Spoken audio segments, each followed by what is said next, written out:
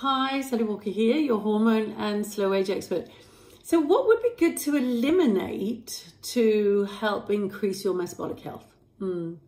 Okay, so top of the list, sugar or glucose. Okay, let me say glucose. I must stop saying sugar because it's not the right word.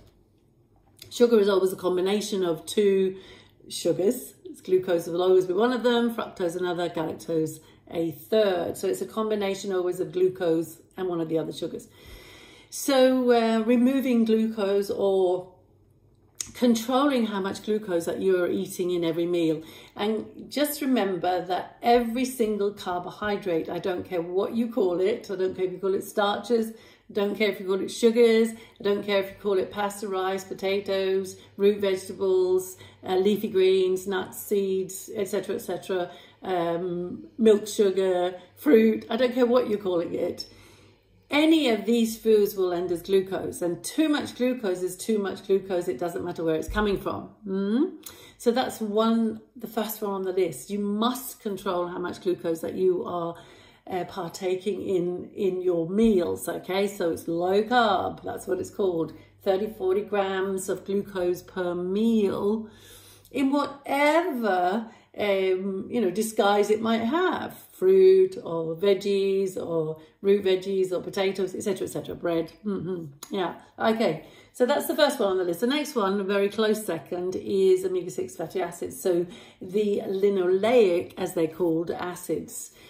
These fatty acids, yes, they are called essential because we need to eat them through our diet, because we do use omega-6 fatty acids to create inflammation, to create blood clotting, very important functions, but we don't want too much of it. And we also use some of the omega-6 fatty acids for cell membranes, especially in the brain. So it's important, but we're getting way too much of it, and most of the omega-6 fatty acids that we're eating today, unfortunately, are oxidized. So we must be very careful. You need to eliminate all these seed oils, all these margarines, all the processed foods from your diet, because that's where you're getting your excess omega-6s. So be very careful of those. And there's a lot of science suggesting that they may even be worse than all the sugar. So make sure you're getting rid of those. Artificial sweeteners is another one on the list, so things like all the Coke Zeros and that kind of thing is not necessarily better than having the original. Things like plastics would be good to remove for metabolic health, creating all kinds of distress in the body, oxidative stress, etc. And non-stick cookware, so the Teflon things, try to choose ceramic or choose enameled cast iron products, that kind of thing, or glass, use the glass. That would be good to do as well, yeah. And be careful with those hormone disruptors in your personal products, so you're in your creams and your lotions and your potions and your hair shampoos and your toothpaste, etc., check all the labels for those. And then another thing you need to eliminate every now and again is your chair. You need to move around, basically, yeah. So instead of sitting at your desk all day long, then stand.